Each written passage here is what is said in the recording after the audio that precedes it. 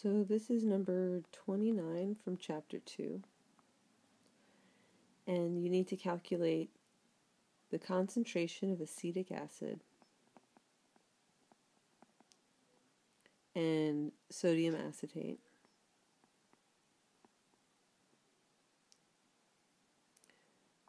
necessary to make an 0.2 molar buffer solution at pH 5.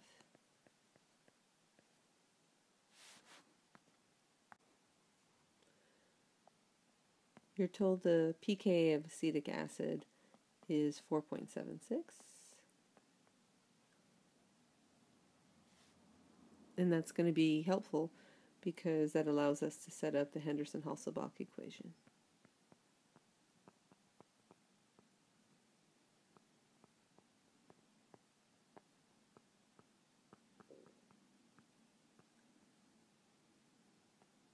So we want a pH of 5, we have a pK of 4.76,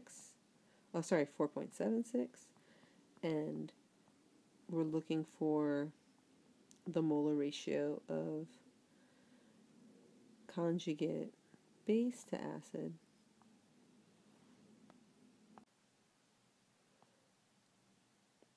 So if you take that equation and you solve for the ratio of acetate to acetic acid, you end up getting 1.7. So at this point, you could actually go two different directions in the way you solve it, but you'll get the same answer. So first I'll do the way that is similar to what we did in class. So if you cross multiply at this point, you're able to say acetic acid times 1.7 is the amount of acetate that you have. Now that you have that sort of balance going on, you can write a different equation out that only has one unknown, and that'll let you solve for that unknown. So the amount of acetic acid plus the amount of acetate, as represented by this term that we just established in this line here, both of those species will add up to 0.2 molar, or 0.2 moles per liter, and that was established in the beginning of the problem. So when you do the math,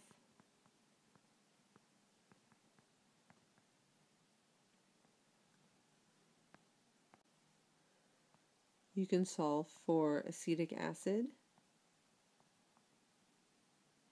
and that will be 0.07 molar.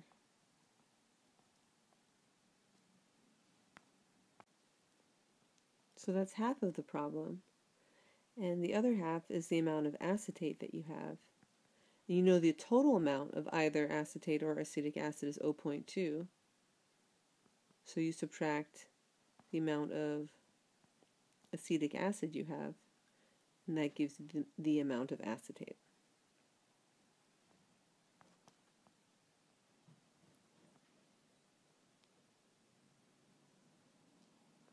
So you've got acetic acid being 0.07 molar and acetate being 0.13 molar. The solutions in the back of the textbook do it slightly differently, but they get the same answer, so I'll go through that as well. So they approach it slightly differently, just on a math level, really.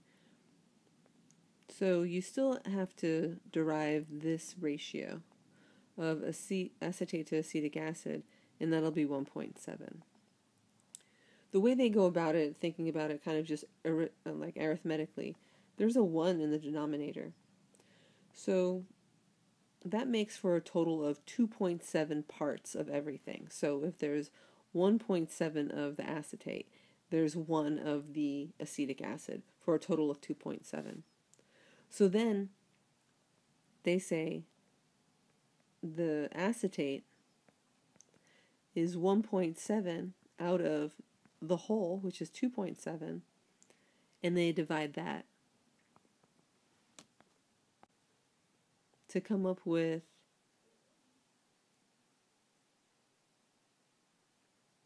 0.63 as the fraction of its total, or 63%. And then acetic acid is 1 over 2.7, and the fraction of the total for that is 0.37, or 37%. So then they just do the math and say 63% is acetate, and it's 63% of 0.2, because that's the total amount that we have.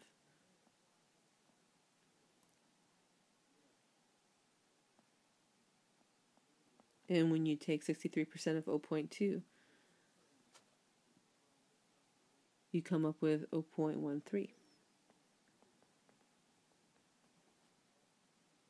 37% is acetic acid, and the total is 0.2 molars. And if 37% of it is acetic acid, then you have 0.07 molar of acetic acid. So it's just a slightly different way of looking at it on a ratio level or on a math level. A little bit different from the way we did it in class, but the concepts are the same.